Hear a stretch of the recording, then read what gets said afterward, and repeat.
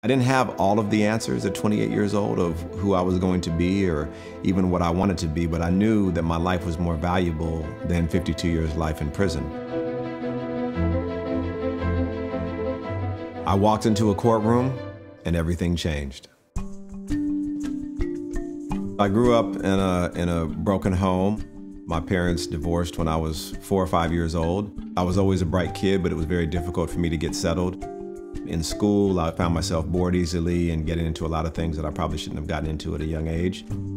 One day, this friend of mine asked me to take a car over to his father's shop where they used to work with stolen vehicles, replace VIN numbers and that type of thing, and we got pulled over.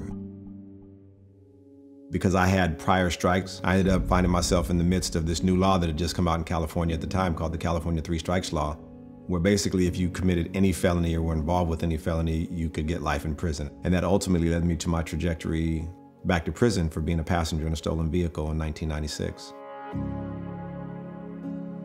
When I went into court, the judge wanted me to sign a plea bargain for 14 years right there on the spot and told me that I had 5 minutes to think about it.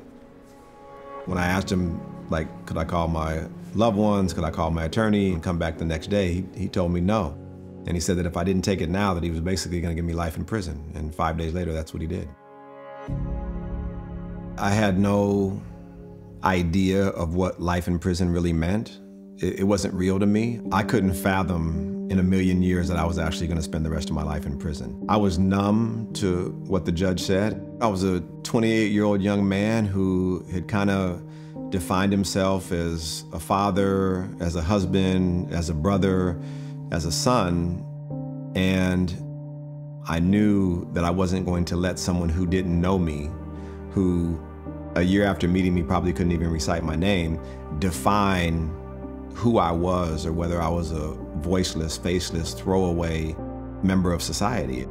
And I said that I was gonna learn the law, and that if I wanted to unwind what they had done to me, I had to learn how they were able to do it in the first place.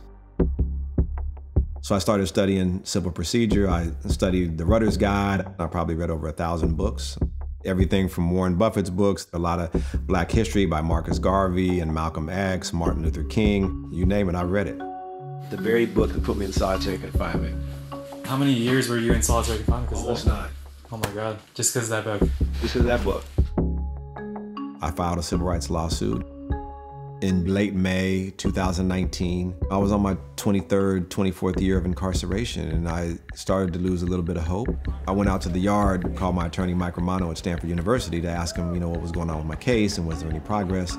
He said, "Ken, are you sitting down?" And I said, "No, I'm not sitting down. I'm standing in the yard on the phone." And he said, "Well, I got news for you. We went in and talked to the judge in your case in LA County, and they're finally going to re-sentence you, and you'll be home by Friday."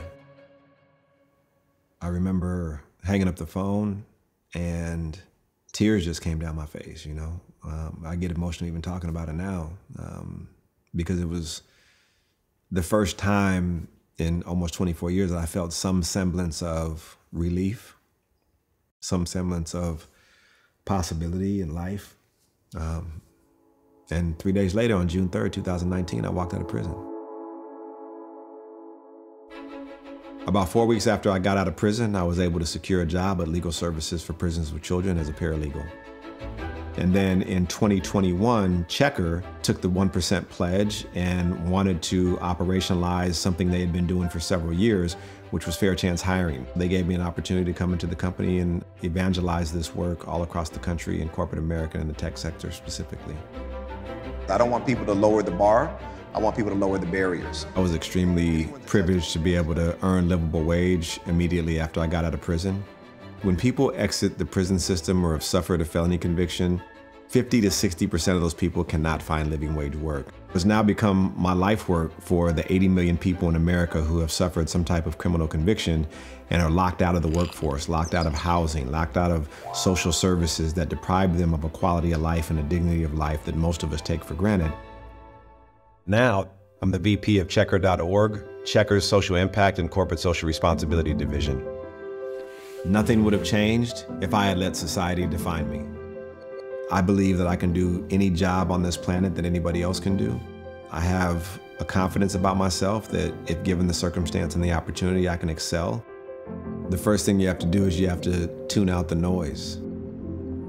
There's a lot of noise that goes on in society, and most of the time the noise is from people who don't have your best interests at heart. Surround yourself with people that are smarter than you, and look to examples of people who look like you, who come from the same environment as you, and model that behavior, model that tenacity, model those examples of people who've become extremely successful despite the odds. 4 years ago today, I was sitting in a prison cell expecting to die in prison. And now I'm a VP at a major tech company in San Francisco, California, where the potential is the sky. And the only thing that got me to where I am today, outside of the wonderful people who've helped me, is my tenacity, my resilience, to never find myself at the bottom